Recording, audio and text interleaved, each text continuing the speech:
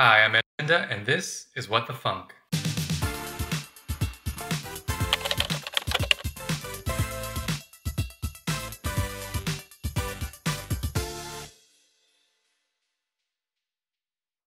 So on my machine, I've gone ahead and created a brand new smart contract using Dapptools, and it's created two files for me, a contract file, I've called it Symbolic, and a test file with no tests in it because I've removed all the default tests. So basically we're going to create a goofy little contract here that does a few things, and I've already written up a few test cases. So given a function called myfunc that takes a uint argument with the name of num, if num is equal to 1337, we want it to revert. If num is greater than 10,000, we want it to return the number 10,000. And if num is less than 10,000 and not equal to 1337, we just want to return num. So you can see over here I've got my func. It really doesn't do anything but return 1337. So if I go ahead and create a first test, we're going to do some test-driven development, which means basically we write our tests first and then get our contract to pass those tests as we build our tests. So I'm going to write my first test. So here we've got our first test. In Dapptools, if you prefix your test with test fail, that means the test will actually be marked as passed if the test you've written actually reverts or fails in some way. So in this case, we want our function call to revert if we pass 1337. So let's go ahead and save this file. Let's run dapptest. And we can see that our test itself is failing because we didn't actually revert or fail in our function. So let's go ahead and try and fix that. So when you're doing test-driven development, the key is to write the bare minimum amount of code to make your tests actually pass. So you don't end up writing too much code or over-engineering things. You just want your tests to pass and you want the correct outcomes.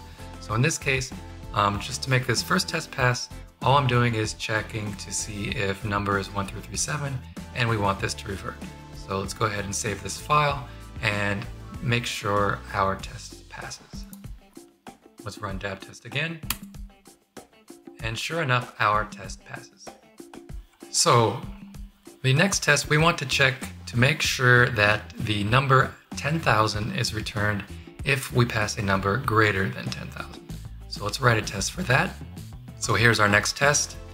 And if you prefix your test with just the word test in Dapptools, that means you actually want this test to pass.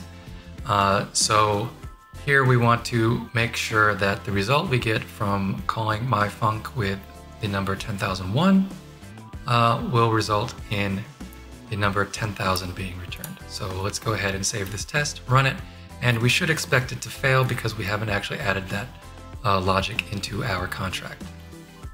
Let's run dapptest, and sure enough, it fails. So let's go ahead and fix that.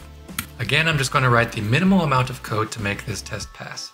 And some of you are probably going to see a problem almost immediately after I write this. Now here, all we're doing is checking to see if the number is 10,001, and then we're going to return the number 10,000. This will actually make our test pass, but you probably see the problem with this, and you will be able to tell right away that this is not the correct way to be coding this function.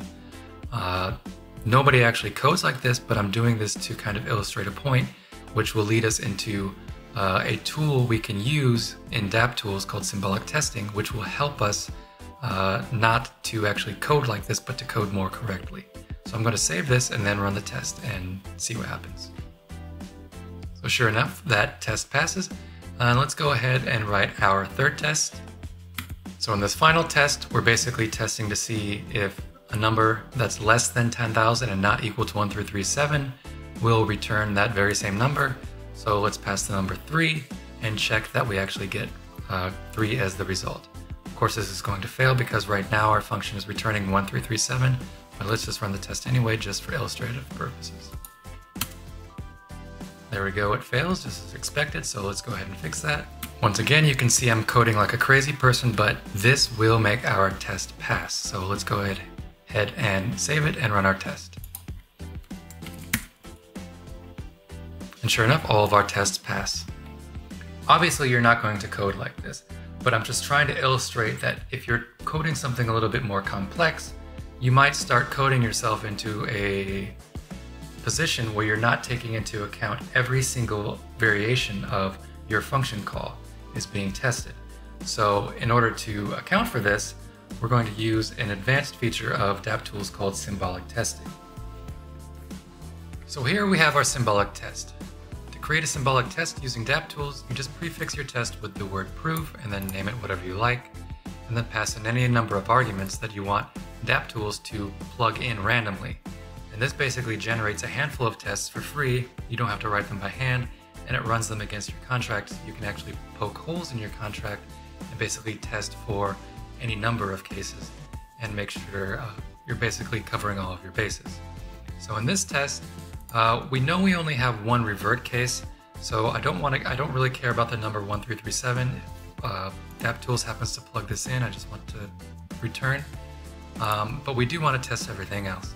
So basically, I'm going to test that all of our rules are being met in this test, no matter what number is actually being passed. So if we go ahead and run this test, let's see what happens. So as you can see, this test failed, and the great thing about Dapptools is that it actually gives you a bunch of counter examples that you can run against your function to kind of check to see whether or not your contract is behaving like it should. So in this case, it's saying that if it passes the number 10,004, it's going to fail. If it passes the number 1536, it's also going to fail. We could add a bunch of if statements to our contract and make these counterexamples pass, but instead let's go ahead and make our contract coded in a more correct manner, so this test actually passes in any case. So this function is now more concise, more correct, and it should handle every single case we throw at it. So if the number is equal to 1337, we revert like we should. If it's greater than 10,000, we return 10,000, and the only other options left is to return our original argument, and that should satisfy the last test case. So let's go ahead and run our test again, and everything should pass just fine.